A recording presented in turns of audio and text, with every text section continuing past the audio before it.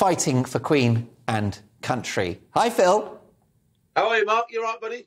Really well. Great to have you on the show. Listen, Phil, a very sad occasion on Monday. Have you got plans?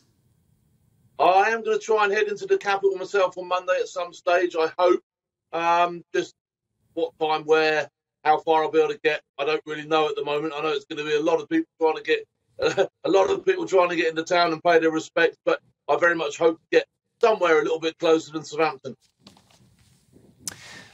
Phil, you've served in the armed forces with distinction, with courage and with expertise. To what extent were you doing it for the Queen? You sign an oath of allegiance to the Queen on the very first. It's one of the very first things you do is sign that oath of allegiance, and it's not something that you do and just forget about.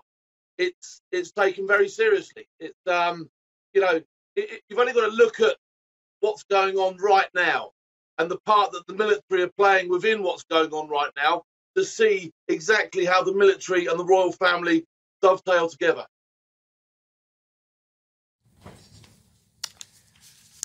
Indeed. And of course, that's the point, isn't it? She held the country together and she was the figurehead of our armed forces. What are your thoughts about King Charles taking the reins? Will he inspire loyalty and courage in those serving this country in the military? Yeah, I think he will. I think, it's a tough job. Obviously, his mother has had the reins for such a long period of time. We've all got used to him as Prince Charles. Now he's King Charles. There's going to be a lot of changes, from the buttons on your jacket to the crowns on your head to all sorts.